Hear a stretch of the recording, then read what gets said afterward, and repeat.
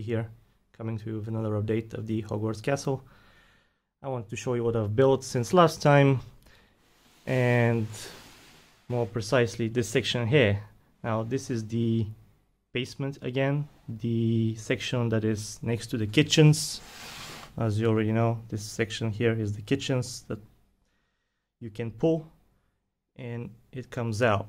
Now this section here is, of course, this building. Again, the roof is not finished, but through here you can enter the corridor where you can enter the kitchens and also the Hufflepuff Common Room, according to the lore at least. Now again, I decided that since this whole section here is covered, I should do these trays once again, because it's pretty much impossible for this to be removable, since it's a very heavy construction, especially when you place the front gates here and the doors of the Great Hall. So I thought the best way would be to create trays, and I mean 3 separate trays here, or drawers, or whatever you want to call them. I tried them all together in one single piece, but since, well, I'm going to show you now why I decided to separate them. Now here is the first one. I'm going to pull them out first, and then I'm going to show you what they make and the logic behind what I've done. Now, as you can see, first of all, I have these 2 arches here. Now, I thought about removing them initially and decided against it, because they are very important to keep this part here supported. And also there is a big piece under here that I can't really show you. No, it's too dark. But basically it's a big piece that kind of holds everything this together, and it works really well. And if I removed it, it would make this whole construction not as sturdy as it is, and I really like it the way it is now. So these stayed. So that means that these trays here, they need to be able to pass through. And also, if they're all connected, they can only be connected here. These lines here, these spaces need to be free, so this whole thing gets to be inserted here. And that means that only the front will be connected, the back will not. And since this whole thing is getting pretty heavy now, that means it will be kind of flaky, kind of not very balanced and breakable, and I just didn't like it. It means that this piece would be up, this piece would be down, and it makes the whole process of putting this into the slot kind of difficult and problematic and annoying. And I decided to just keep them separate. Now, what do we have here? I'm gonna turn them around. So basically, let's simulate the whole room the way it should be. Now, first we have nearly headless Nick here coming out of the wall. Not sure if I can do it better than this, but I think it looks pretty good.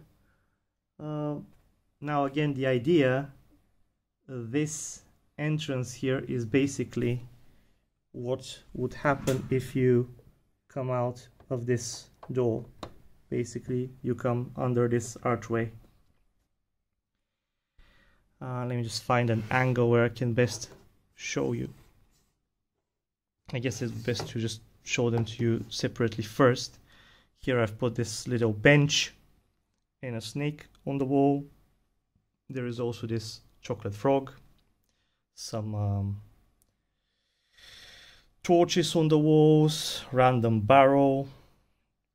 I try to make the walls kind of interesting, not to be so static. Here we have basically some more interior, and this archway is the entrance to the kitchens. Basically over here, yeah, that is where you enter the kitchens through here. And now this part here is the entrance to the Hufflepuff Common Room. Now I've tried various ways of making this. I tried with gears at first, with rubber bands, and it kind of didn't do what I wanted them to do. It was not really a great design. The gears kind of made it kind of stiff. I just didn't like it very much, and I came up with this very simple and kind of intricate way. Basically this part here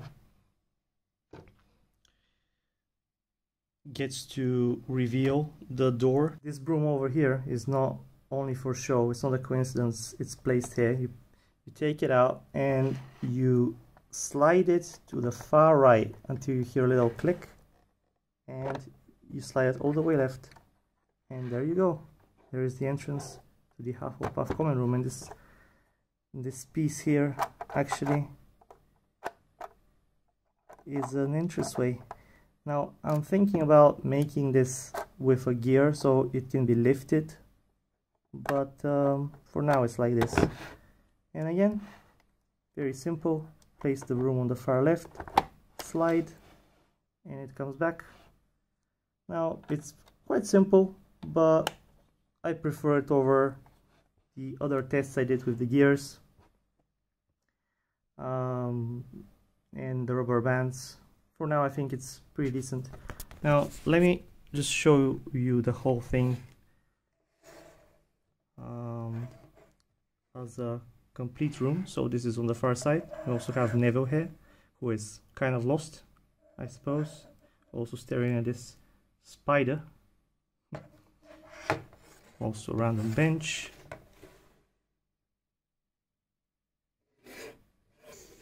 And this is how the room actually is together. Obviously this whole piece here needs to be with tiles, so there is nothing sticking out. And I'm also thinking about adding a few braziers here with fires, but I still haven't figured out how exactly to make them in a way that I like them. But that's pretty much it. I think it turned out quite well. Could it be done better? Perhaps, most likely. Again, some random pieces here that I just used. We'll probably end up replacing them at some point. Same with these here. This actually starts to annoy me quite a lot, and this will not be hidden all the time, since the castle, the idea of the build is everything to be able to come apart. So unless it's really hidden, like these places here, it shouldn't be like this. So I'm replacing this too pretty soon. Now over there, as you can see, I've done some testing for the towers, because there's so many towers here alongside this side of the building, and I think I've come up with a pretty decent way to do them, but some further testing is required.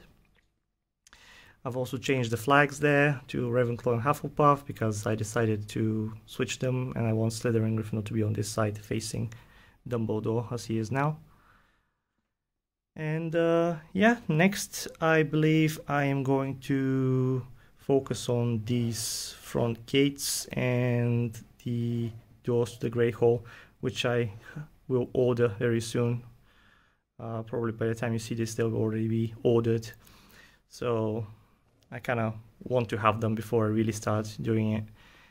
And yeah, need to finish this wall here, and then actually this is starting to look a lot like a building now. Can't wait to do these towers there. I think it's gonna look pretty well, pretty good. So yeah, let me just place these things as they should be, and let's see if I can do it again with one hand without, yeah, basically the ledge here is is preventing the tray from going in properly. And there we go. Easy peasy.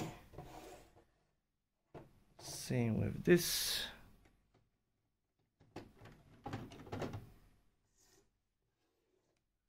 And this one. And there you go. Pretty solid construction. And I've left these holes here just so to make them, you know, very easy to take out. Once I make the stairs, they'll obviously be covering everything. So this will only be accessible once you remove the front, which will be obviously the archway in front of the gates, the stairs with a lot of stone, and it will be connected to the courtyard that's in front of the building.